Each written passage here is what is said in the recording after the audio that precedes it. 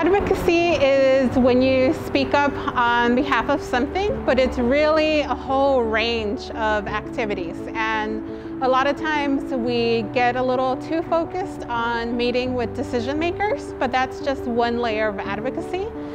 For me, when I think about who taught me about advocacy or where was the first time I saw advocacy in my life, it was in my own family with my mom. She would advocate for a higher wage at her work.